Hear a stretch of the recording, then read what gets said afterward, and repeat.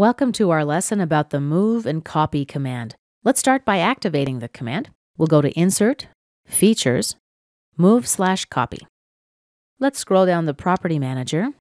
Click Translate Rotate. First thing to do is select the bodies to move and copy. We can opt to copy by checking here. And then we enter the number of copies down below. We can grab and drag the green arrow to position. Alternatively, we can specify the delta value right here. I'll leave my positioning as is and then click OK. Now let's go back to Insert, Features, Move/Copy. Now let's click on Constraints. And we select the bodies to move. Let's apply mates.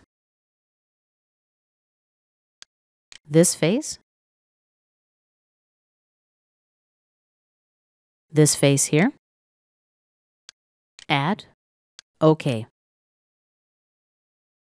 Again, let's activate the tool Insert, Features, Move Copy. Select our bodies to move.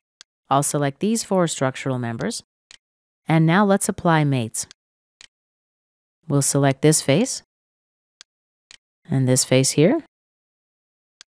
Offset, enter a distance. Let's flip the direction and click OK. As you can see, the Move Copy tool makes it much easier to build a more complex part. This concludes our lesson about the Move Copy command.